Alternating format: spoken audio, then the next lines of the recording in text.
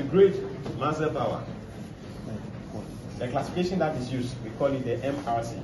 MRC, the last time, yes, Medical Research Council.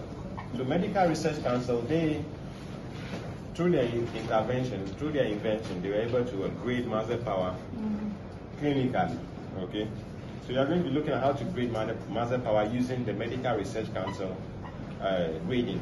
To do that, see, to grade the muscles, but there are a lot of muscles everywhere. There's one here, there's one here, there's one here, everywhere. There's muscle. Even in the abdomen, there's 6 packs. Yeah, so we are going to be checking for the muscle power at the joint. We'll use the joint. So I'm going to use the knee joint. We can use the elbow, we can use the rib, we can use different places. But for this examination, I'm going to be using what? The knee joint. Okay?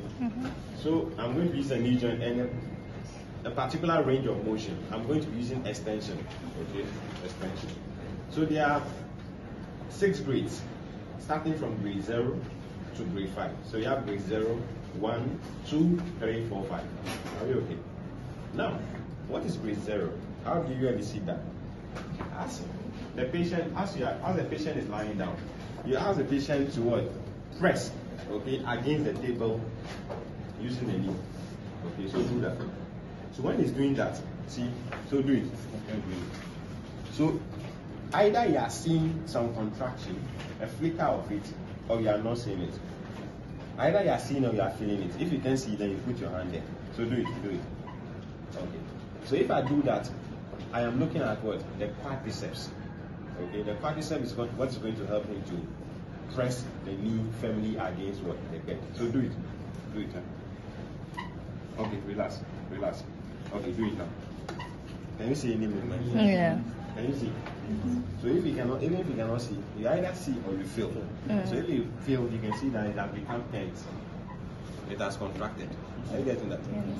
So if you cannot see any movement and you cannot feel any contraction, okay, the place is not contracted, it's relaxed.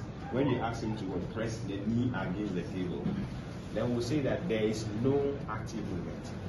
No active movement.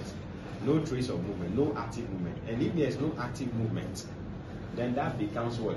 Grade 0. 0, you do it over 5. Grade 0 over 5. Are we okay? Do you get that? Yeah. Then now, when you can do it again. Do it. So if you can see the contraction, or you can feel it, do it here. Both knees. Okay, you can see that it's contracted. You can see the movement. Then we can say that there's a trace of contraction or flicker. A flicker or trace of what? Movement. Or flicker or trace of what? Contraction. That becomes what? Grade 1 over what? 5. Are we getting that? That's grade 1. Then the next one is going to be the grade 2. To examine grade 2, you have to eliminate gravity. You have to eliminate gravity. And how do you eliminate gravity? By putting the patient onto the side. Okay. So I put the patient onto the side. So I lie on your side. So once you lie on the side, automatically the movement I'm going to be doing is going to be what? Horizontal. And if you are moving horizontally, gravity is equally distributed across that surface. So by so doing, you have eliminated what? Gravity. Because for gravity to act, you have to go up and down. So once I put him on the side, gravity automatically is going to be eliminated when the motion is what? Horizontal. So I'm going to what? Flex his leg passively. Then I'll ask the patient to extend your what? Leg. So do that. So you can see that he's able to what? Move fully through that range of motion, which is extension. Yes, please. When moving or when extending the leg, is there any resistance? No, that one you don't look for resistance. He is supposed to what? Move actively, so do it. You don't put any resistance. You are just going with what? The movement. So with that, we'll say that movement through full range of motion, as we are seeing, with gravity eliminated. So if you have movement through full range of motion with gravity eliminated, grade 2 over 5. Are you following? Normally, if you finish with one joint, you can go to the next joint and check like that. So you do it for all the joints, and the joints, they are controlled by what? Muscles. So that's why we are saying checking for muscle power. So that's grade 2. The next one we are going to go to is grade 3. Yes. With the grade 2, can the patient be supine in abduction and abduction movements of the knee also be used? For him to be, yeah. So for that one too, the range of motion I'm using is extension. So that is why I have to put it like that. But assuming I'm using abduction and adduction, yes. So that one is going to be moving horizontally, yes. Because if it's abduction and adduction, it lies like this, it's going to move it up and down, and gravity will act. So depending on the range of motion that you are looking at, the positions may change. Okay. Then I'll ask you to what? Lift your leg. 1.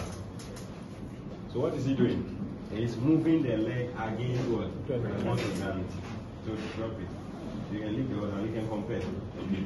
Are you following? Yeah. So that becomes what? Movement through full range of what? Motion against gravity. That becomes what? Grade 3 over 5. Okay. Then we'll move to the next one, which is going to be grade 4 over 5. With grade 4 over 5, gravity is still going to be in play. And in addition to that, we are going to add some level of resistance. That is going to be what? Moderate resistance or some resistance. When I say some, I'm referring to what? Moderate. Okay? So this one, what I'm going to do is that his leg is already in a flexible mode.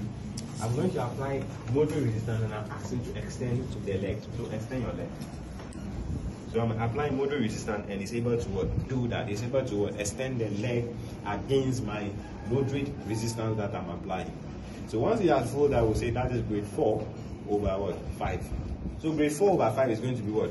Movement through full range of motion against gravity with moderate resistance. If you don't like the moderate, you can say with some resistance. Then finally, grade 5 over 5.